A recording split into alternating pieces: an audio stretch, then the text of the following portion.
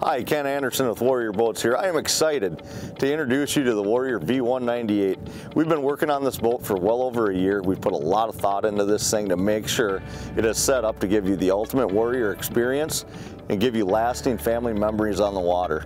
We're going to start up in the bow. This boat's going to come standard with a 72-inch, 112-pound Terova iPilot with the MK32 quick release bracket and ram stabilizer. What you're going to notice first up in the bow of this Warrior is how large the bow space is. We raised this casting deck up and we widened it out. There's plenty of room for two anglers to fish up here, a lot of room to get your work done. Up front we got two large storage compartments. Both have shocks on them, keep the doors open for you. Stainless latches throughout this boat along with stainless through-hull fittings. This side's got your cooler. Keep all your beverages and your bait nice and cool and fresh. Got a 15-gallon live well on this side, aerated, recirculated, lighted. As we step down from the front deck, we got a nice step here with two stainless cup holders dropped in.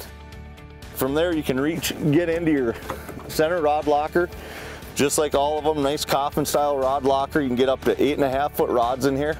And I mean, this thing is huge. You probably can get 20 rods in this minimum.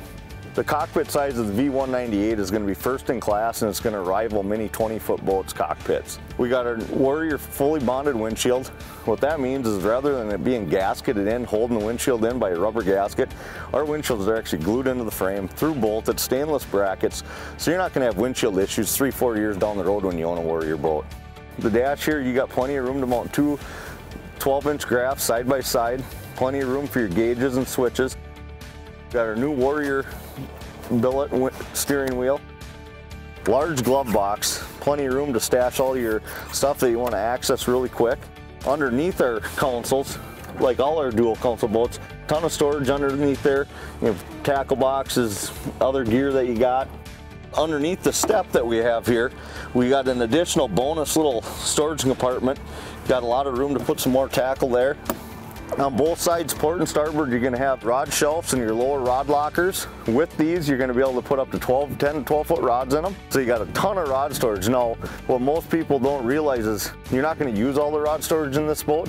So like I got over here on the port side, we actually got some flannel boxes in here. And you can get 10 3,700 boxes in here. So you got a ton of room. And we haven't even touched the back of the boat yet. We got our jump seats on both sides here. And underneath the jump seats, there's 3 3,700 flannels and a 3,600. Another thing we added on this boat here is in the rear port compartment, this can be either used for another cooler or it can be used for more tackle storage. Right now we have 6 3,700 flannels in there. So right now, just in the back of the boat, you have room for up to 12 3,700s, 2 3,600s. We got a center live well in this boat. It's gonna have the same live well as our V208 does. 33 gallons, so there's plenty of room to keep your day's catch fresh. Top it off, we have our fast water pickup, so your life is going to stay full while you're running. Keep your fish lively until you get to the dock. Back of the boat here on the starboard side, you're going to have access to your starting battery. And as you can see, it's all finished off nice and clean, just like all our boats are. This boat has a 25-inch transom. You got access here through this door, this hatch here, to access all your bilge pump, your live well pumps at easy access. As you can see, this boat has a few extra options that don't normally come standard. We got the Aqua Traction flooring, the Wave Pro pedestals, the Humminbird Helix graph, rails, and then the Lenco trim tabs. To check out a Warrior V198 for yourself, go to warriorboatsinc.com, look up your local dealer, and come join the Warrior family.